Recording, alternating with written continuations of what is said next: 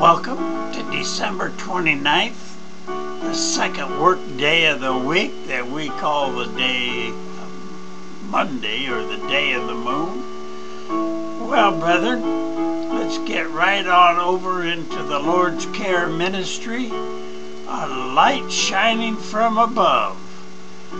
Day 363 of the year 2008. Now let's grab our Bibles so that you can read chapter and verse along with me. Also write these chapter and verses down so that you can study the whole context of what we're talking about.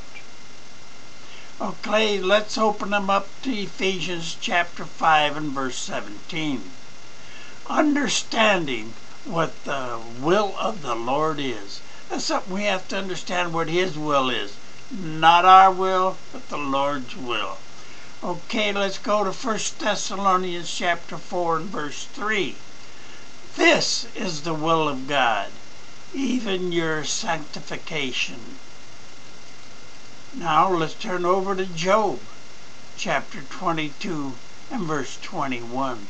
If you're going, or if I'm going too fast for you to open up your Bibles and find the chapter and verse, what you should do is use the pause button. I think it's down over on this side. Use the pause button so that you have a chance to go along. And it's best if you do read it along with me. Job chapter 22 and verse 21. Acquaint now thyself with Him, and be at peace. Thereby good shall come unto thee. John chapter 17 and verse 3. This is life eternal, that they might know thee, the only true God, and Jesus Christ, whom thou hast sent. Now let's turn back to 1 John chapter 5 and verse 20. We know that the Son of God is come, and hath given us an understanding, that we may know Him that is true, and we are in Him that is true, even in His Son Jesus Christ.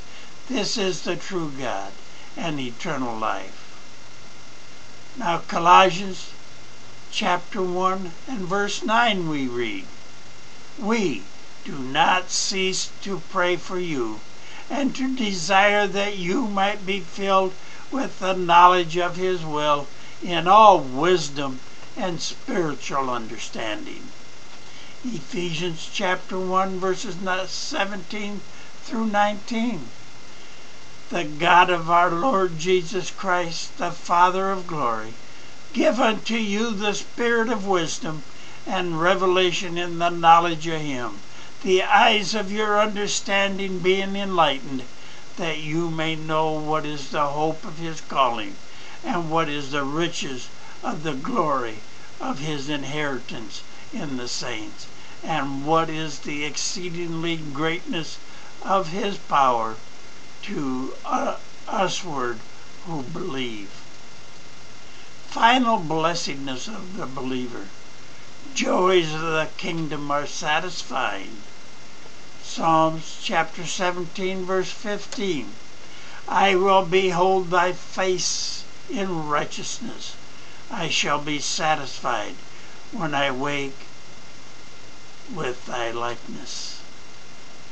Oh, when awakened by thy care, thy face I view, thy image bear, how shall my breast with transport glow, with full delight my heart overflow. In God's word only do we trust, never in the tradition of men. His a Philippian pilgrim, a workman for God, a friend of Christ. Glory to God, whose sovereign grace. Luke chapter 3 and verse 8.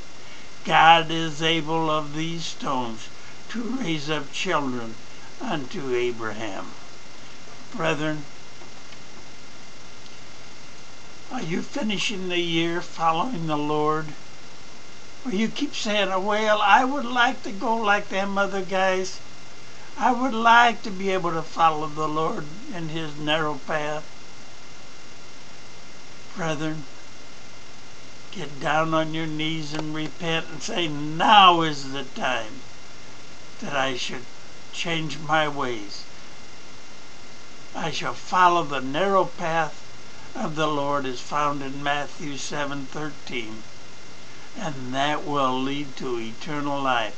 Nothing else will. You cannot follow the broad path, because the Bible says that's trying to be a thief and go over the wall. It won't work. The only way to eternal life is through our Lord Jesus Christ. Well, brethren, as I say, if you really want to change, get down on your knees and repent and ask the Father and the Son. And if you truly want to change in your heart, they will hear you and give you the wisdom of understanding. Well, brethren, with that, we're going to close for today. You all have a great and wonderful day. I know I will.